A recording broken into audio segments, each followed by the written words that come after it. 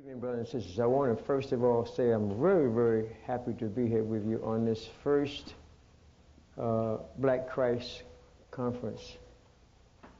I want to thank Brother Pierre, all the presenters, and say right off that the main thing that thrills me about being involved in this kind of program is that I've always looked forward to sharing with African Americans, with people of color in particular. Not that that means it's exclusive to any one group. There's a lot of confusion with regards to the color, the racial origins of Mary, Jesus in general. One of the things that I want to place a lot of great emphasis on today is getting some clarity on the historical origins of the Mother Mary, or the person whom we call the Mother Mary, and the baby Jesus. I want to place a lot of emphasis today on principles, because we have a tendency to get caught up in the cultural perspective and forget the principles. Most of us here have studied enough to know that there's a lot lacking with regards to the historical aspects of Christianity and other religions in general. But if we look at the principles, we can even get some clarity on what's accurate in each one of the religions. Sister Myra, who I'm really glad that I had a chance to catch part of her presentation today, you know. And I liked following her because of the yin yang balance, because you know in the early temples you always had a priest and a priestess, priest. You never just had a male figure doing it, you know. As a matter of fact, one of the problems with the church today is they seem to forget that you have to have both the yin and yang in order to really put the teachings out there right. What we need to really get into the primary consideration has to be the principles. And when you stick to principles, then you understand that even though the historical aspects are not correct, the principles. So if you find a principle, for example, if you find one religion saying that its way is the only way, and that it was this only begotten Son, and you know that doesn't coincide with all the other systems, then you know there's something wrong with that particular religion. Okay? So I want to place a great emphasis on that. I want to provide historical evidence that we know that the Black Madonna, whoever the picture was drawn to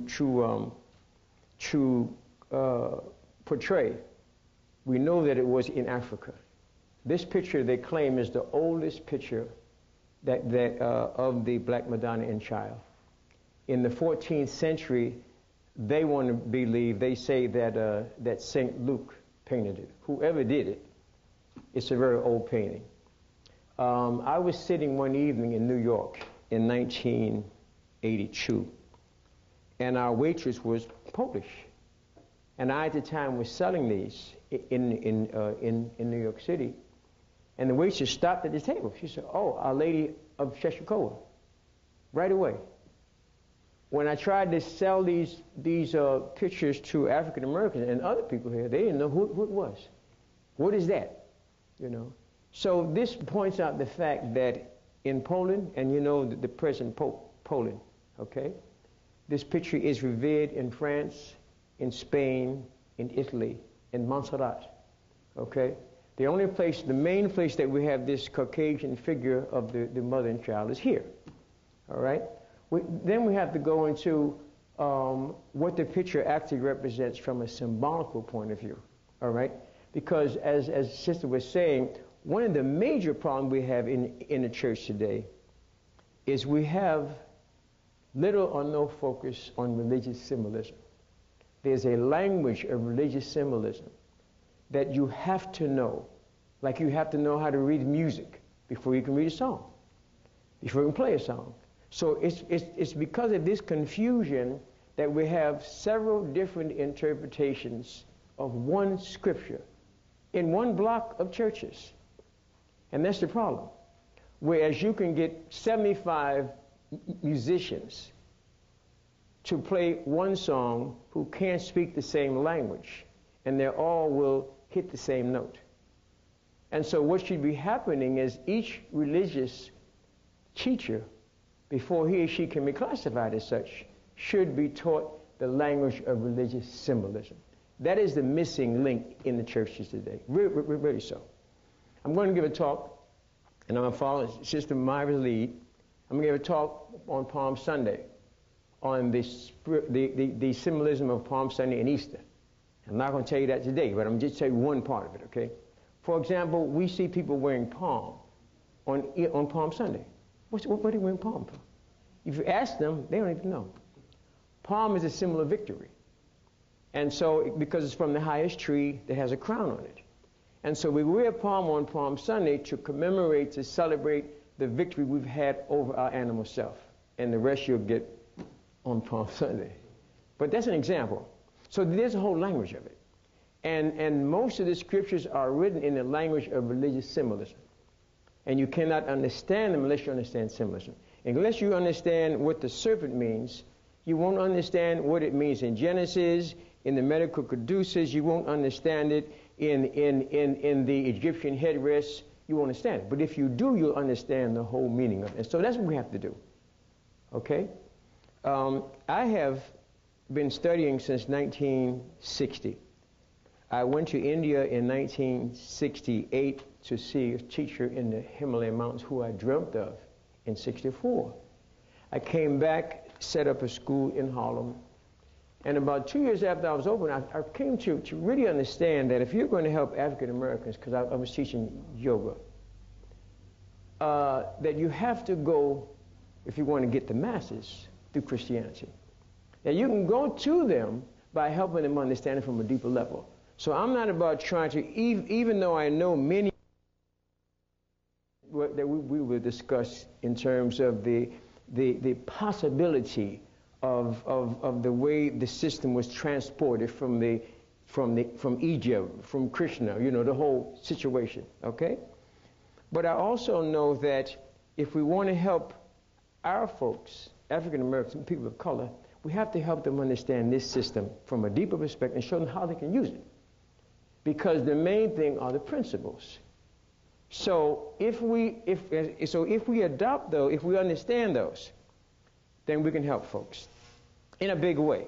My mom, for example, and my family would not hear anything I had to say about metaphysics, esoteric things until I went to them through Jesus. I performed their funeral one time, or the many I performed on my family growing up in Harlem, and on my family. And what happened was, this time I said, okay, rather than being the weird member of the family, I'm going to go to them through Jesus. So I went and I told them about karma, reincarnation, all those. I went through Jesus. They said, oh, it's the greatest funeral you ever preached. I said, but I said the same thing. I just said it through the Bible and through Jesus. And so we can really help our folks a lot. And just as Sister was saying, this is a very crucial period. So rather than get people to change their whole mode, just teach them the principles through that particular mode, okay? Now,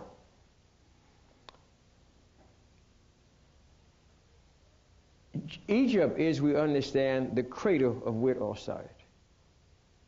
All of the teachings, whether we believe they came in through Atlantis, you know, Egypt is where it started. It goes back to Egypt, okay? The problem that I have with most Christians is, and I have a lot of problem with Christians, especially Christian ministers. Egypt is, because of the fact that they knocked Egypt, we can understand that Egypt in its fall has problems because younger souls incarnated. And the souls that had Egypt in its heyday were highly advanced souls. So let's look at Egypt's teaching from that perspective, of where the highly advanced souls put it into place, okay? Which gives us a lot of feedback also on why we are here and what we came to do. You know, whatever we say about Christianity, we have to look at karma. We have to understand that if we were duped with the system, it's because we used the system at some time to dupe somebody else, and we misused the teachings. So let's thank God that our system was brought from Egypt here to America presented as another system, but the same basic system, so now we can use it and straighten it out. A problem I have is people saying, oh, let's just throw the whole system on the side, you know, but all these folks are not going to change. So the thing we want to do is show these folks what the true system really is. Does that make sense? Okay. Now, we have found out by studying melanin that melanin is the chemical, the chief chemical, if you want to call it that, the chief, the original energy in the life process. All right? There can't be no life without melanin. And when there is melanin deficiency, and I'm talking about in the nervous system, throughout the whole system, then that's a diseased organism. So if we're talking about the Creator taking on the form, common sense would tell us that the Creator is not going to take on a form in a diseased organism. That's number one. Number two, in order for the Creator, let's look at the Creator as being, Jesus as being an incarnation of the Solar Logos. That every now and then the Creator takes on a physical form to come down and show us who we are. I was sitting here today listening to Sister Myra, and I was saying to myself that people are looking all over for God when God is right here. I'm looking at God right here, okay? And so when Myra is teaching or anybody is teaching, God is teaching me. So I'm sitting here, and it's not like God right there, right in front of us. And so once we understand that aspect of it, then we get a much clearer perspective on what this teaching actually is, and that in order for God to incarnate in human form, God has to have a perfect vehicle, a perfect vessel. Because the only body that could actually hold that kind of energy would have to be a melanin-laden body. I carry with me, for example, and they put these stones, these gems. This is called a black tourmaline. And the black tourmaline is the gem in all of the gem kingdom that carries, that has the potential to deflect negative energies. Okay? It deflects them. Push it off. I wear it because when you shake hands, you pick people's energy up into your palm. And I try to get a lot of beauticians and barbers to wear it because you're handling people's hair all the time. Gotcha. So, if we found then that the blacker the vessel is, because, for example, in ancient Africa, the darker you were, the more you were revered. Because blue-black. You know what I mean? It used to hurt me when I lived in New Orleans, and I see these young, beautiful sisters trying to bleach themselves light. And I said, do you understand, sister, the blessing of being black? So we don't really understand in essence what black power is, okay? I'm really, really, really thankful that I've had such wonderful teachers and have been prepared in the way I have. One of my dreams has always been to help folks understand this system. I would sit sometime and cry, actual tears, knowing that Christianity is such a beautiful system if it's just taught in the right fashion. Okay? All right. So in order for the Creator to incarnate, it had to be a black form, pitch black form, because of the fact that black absorbs so much energy and radiates it. Okay? So in order for the Creator to come as an avatar and be amongst us and do the healing work that the Creator did, whether He came as Jesus, Horus, Krishna, the principle is what matters. We have a tendency to get so caught up in the cultural aspects of it, we forget the other aspect of it. So after I know about Jesus being in a black body, well, what do I do with that? And many folks just stop there. The most important part of it is to understand how that relates to me as a soul, spirit in a black body at this point. You hear me? Okay? You there? Okay. So our job, those of us who are here, those of us who are getting a fuller picture of it, our job is to now go into our community and our family and help the people in our circle understand these teachings from a perspective that won't kick over all their furniture, but will show them how they can use the system. See, I really have a problem with brothers and sisters who have gotten this knowledge. Now they want to go tell somebody, well, you heard about Horus and Osiris and Isis, so that's all God. No, no. Show me how to use this in a proper perspective. I stopped a brother on the subway one day who was a member of an Islamic group that moved from New York, Brooklyn to here. And he had this pamphlet. He was showing people the fallacy of Christmas and Easter. I said, brother, why don't you write some books on how to use it correctly, rather than just scratching it all off as being obsolete. So that's what we need to do. We need to understand that knowledge brings responsibility.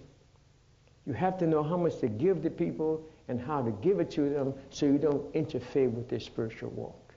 Okay? So now we have Jesus, the Immaculate Conception. The Immaculate Conception reminds us or represents for us, it lets us know that in order for us to give birth to the Christ seed within ourselves, we have to have an Immaculate Conception. The woman, in Bible, in Scriptures, the woman represents the feminine, the soul, the vehicle through which the masculine manifests itself, okay? And so the first thing I have to do is I have to immaculatize, clean my soul, all right? So wherever you see in Scriptures the feminine, Mary, okay, or the other women in Scripture, whether it's Eve or Mary or whatever, it represents the feminine, intuitive, emotional side. And so this lets me know right here, then, what I have to do is first immaculatize. That's how this relates to me. See, originally, in the Catholic Church, which of course fell also, but originally in the Catholic Church, or let me say in the esoteric aspects, every religion has an esoteric aspect, an exoteric. The esoteric relates to the inner, deeper, higher teachings that's just reserved for those people who are at that level of development. The exoteric is singing songs, burning incense, giving alms. That's the outer. Jesus says that he gave two teachings, one to the masses and one to his disciples. Okay? So the esoteric interpretation of it lets you know that people, they should use icons in the Catholic Church not to pray to them. When you have an altar with statue, you're not praying to the statues. The statues represent what your ultimate objective is. So this reminds me, for example, that what I have to do to give birth to my inner divinity is to purify my soul. You got it? And I also have to, the hand here, the right hand, the power hand lets me know that it has to be through love, has to happen. And we need to understand also the whole process of love, and that love is not an emotion, it's the energy, and if we understand how to use that love energy, we can harmonize ourselves, we can also harmonize our enemies. I don't have to like my enemy, but I can love my enemy if I understand what the energy represents. Okay? So let's know that love is the major thing I need to immaculatize, to purify my soul. Okay? If I can take a moment, if it's okay with you, I want to talk a little about what love is, okay? Black power. We said so much earlier about black power. At the center of the universe, center of everything, we have this black energy, this black cohesive bonding energy that draws everything into a cohesive whole, draws otherwise incompatible energies into a tight bond, so tight that if the atom is split, we have the atomic explosion. That's black power. That's what the black fist really represents, black power, okay? That we have that ability, okay? What we're supposed to be doing with that ability is we're supposed to be using that to draw the universe together, to draw our community together, to draw those people who we consider our enemies, to help them become harmonious beings within themselves. Then they won't be so disruptive. Doesn't mean we have to like them, but we have to exert this energy and help them to harmonize themselves, okay? People say to me, well, brother, that's too idealistic, and we cannot focus on loving Caucasians. We have to get our own self together. But you see, at the rate the Caucasian is going, If we don't harmonize him, we won't have a chance to get ourselves together because he's destroying the planet that we are trying to coexist on. Okay? Right as we speak, there's somebody sitting with their hand on the bomb in case they think they should push it off and blow everything up. So we have to take that on as a responsibility. So the love energy says, first thing we have to do is get rid of all this hate, all this resentment, okay, at the center of our being. That's the first law, harmony. So what happens is once this energy here at the center of the atom that's holding everything together, all right, it then is responsible for the community. It commands unity. It holds everything into its grasp. Now, why is that not working? That's not working in the Christian world because we don't understand how to activate our heart chakra, our heart center. We haven't learned that, and we'll talk about that today. That's the missing link. We go to church every Sunday. We talk Jesus, to us. We blue in the face, but we really don't understand the inner dimensions of that teaching. Okay?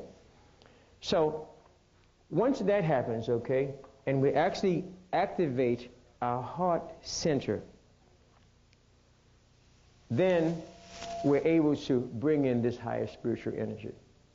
It's suicidal for African Americans or people of color not to be spiritual because our melanin makes us super sensitive. We draw everything to us. When you hear the black of the bird is sweet as juice, it's because black is all absorptive. So we absorb the essence of everything. That's why we have so many nervous breakdowns, so much stress, so much high blood pressure, hypertension, all that. Because we're psychic sponges, you see? So we don't have a choice, life or death, but we have to be into something spiritual.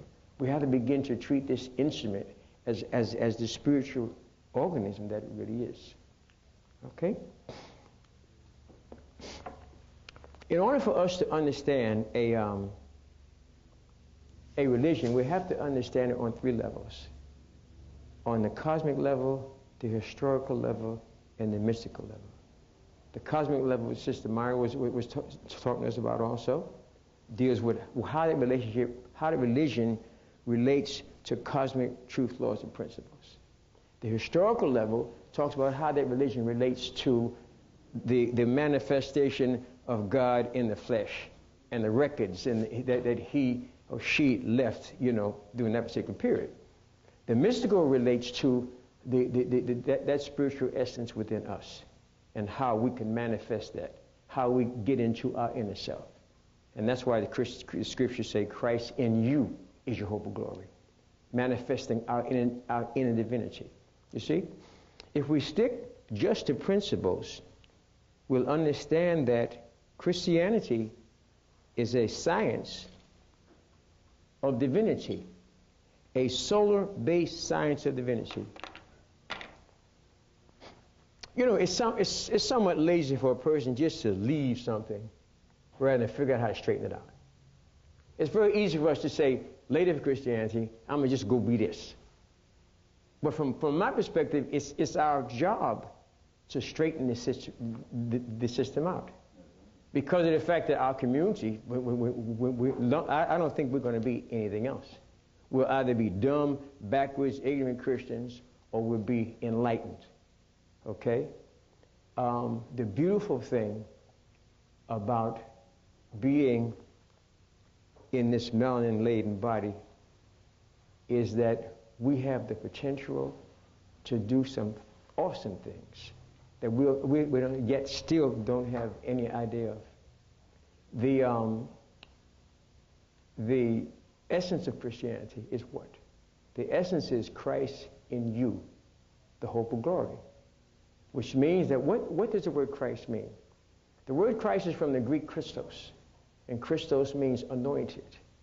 And so if we understand the Son as being a living, organic, intelligent being, and if we understand that this human form is an electromagnetic organism, then we understand that Christianity in its essence is a system that shows us how to become anointed by the highest potencies of solar energy and open all our centers, all our spiritual centers. The halo is just not something that's make-believe.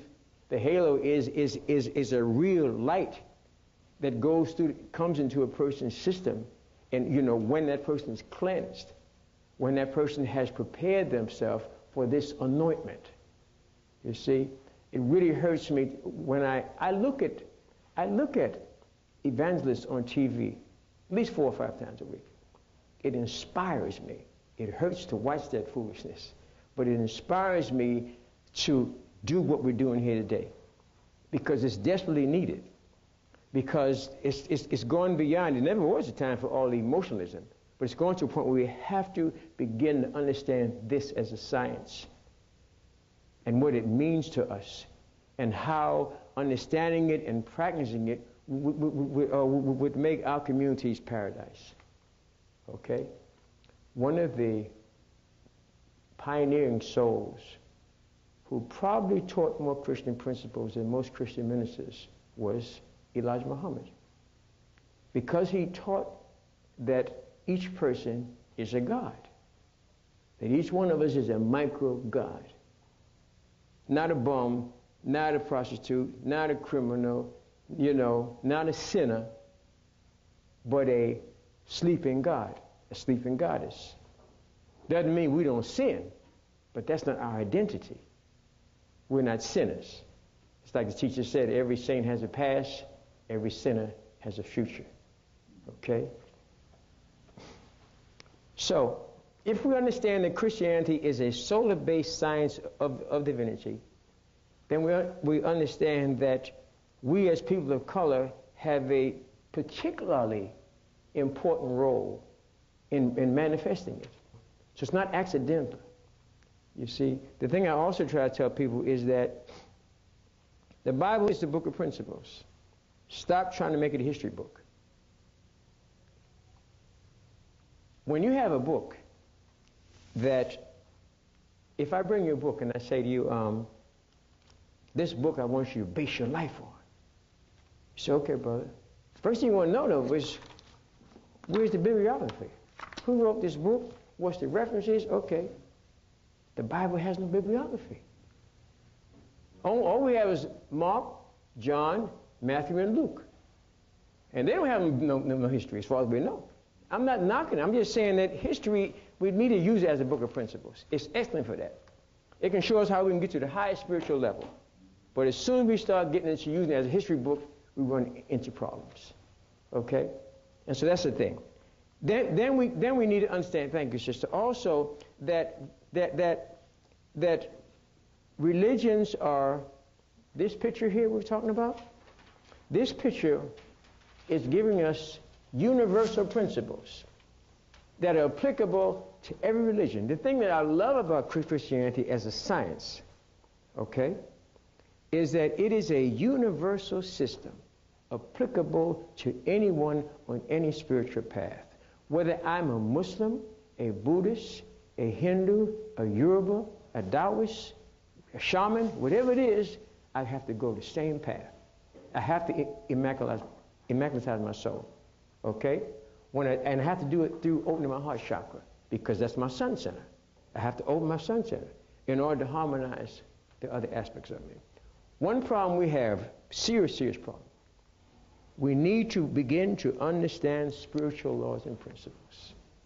How many people in here believe that what goes around comes around? Okay, now remember you said that. How many people believe that what goes around comes around all the time? Huh? All the time. All the time? Okay. If that's true, then the African Holocaust, the Indian Holocaust, the Jewish Holocaust were workings of this same law. Okay? We're quick to say that September 11th, and I heard somebody say when Kennedy got shot, the chicken came home to roost. But we don't really want to understand that what happened to us was also chickens coming home to roost. And then we can learn from that. Somebody asked Mark Twain what were the two most famous words in the English language. He said, not guilty. Everybody wants to be a victim. You know, the words that irritated me the most about this September 11th thing was innocent victims, innocent victims. You see? So, these universal laws and principles are applicable. So it lets us know that when listen to this carefully, I want to go from the conception of the idea to the ascension in Christianity to show the universality of it. When I decide I am going to be a Muslim, a Christian, a Yoruba, whatever, that is the birth of that ideal within me. And the birth of that ideal within me then is represented by the sign of Virgo, okay? The Virgin, okay? Virgo, all right? Now, that ideal is balanced in Libra. That ideal it becomes a real powerful desire in Scorpio. And then in Sagittarius, I get a full perception. And Christmas time, that ideal is born. Okay? So the Immaculate Conception is when anybody decides, when anybody's soul is pure enough, not all pure, but pure enough for them to embrace the spiritual ideal. That's the one phase of the Immaculate. That's when the pregnancy takes place. Okay? Then, at Christmas time, it represents the birth of that ideal. I'm going to do that. I'm going to really be a Christian. I'm going to do my best to do that. Okay? And then, that ideal is born in a stable, in this animal form, amongst these animal desires, okay? And then I start to tell my friends, I'm going to join this church. And then the Herod mentality starts. Well, you stupid. Let's kill that idea. You're not going to, I've been smoking joints with you all the time. You ain't going to be nothing but you. Just another bag you're getting into. That's the Herod mentality, okay? But I stick it in. And then I try to find a place around my friends and my associates in terms of what I want to be about. I can't find a room at the inn because I get rejected. That happens in any spiritual path I'm on. And then then we run into the Judas mentality. Everybody has a Judas factor. And so we find that the Judas factor is your chief feature, our chief negative hang-up that sells us out over and over again, that justifies, that makes excuses for, that finds fault, that sells us out all the time. Okay? Then when we find out what that chief feature is, it self-destructs. That's the suicide of it. And then our false self is crucified. And then our real self comes out, evolves. That's every religion. That's every spiritual path. That's how the system is supposed to be taught. So a Christian minister should be telling people, you are God in the making. That Jesus is not an example. He's not an exception. He's an example. That God took on a physical form to show you and I, this is who you are. This is what this physical form is capable of achieving. You're God. One of your teardrops, the power in one teardrop can blow up a 14-story building. So while we're sitting there moaning, look at that sleeping God. The gods have to be laughing at us. Look at sleeping God, crying because they think they're going to get dispossessed. Look at them. Okay? That all this God needs is to just wake up to who they are. So it's not a question of us. You see, think of the fact that in the orange seed has a picture of a perfect orange. All it has to do is unfold. So we're already perfect. We just have to unfold. Or think of a lamp with 4 covers over it. Just take the covers off, and the lamp is there already. So our biggest problem is we have spiritual amnesia. We have forgotten who we are. That's it. That's the only problem. Okay? So if you say to somebody, I am God, it's true. What was the name of God in the Old Testament? I am that I am. When somebody asks you, what's your name? What do you say? I am such and such a person. So we're declaring our divinity every day. We just haven't accepted it yet. Because we say in the church, it's blasphemous for me to say that. Jesus said it. Before Abraham was, I am. I am. Okay? Christ in us. So the Christ picture, so what they're saying, in each one of us, there's this perfect spiritual being. Just has to unfold. And Christianity, being the science that it is letting us know that whatever system you're in, the Christian minister should be teaching everybody, go to some religion. Whatever one you want to go to, just go. In other words, you have a law. You have to send your child to school. The universal law is that you have to go get on some spiritual path and manifest your higher self. Whatever it is. It may be that you were Muslim in your past lifetime. You may have been a Buddhist, whatever it was. Go wherever path attracts you. But be that. Okay? Are we on the right path? Mm-hmm. Okay? All right. We're now moving through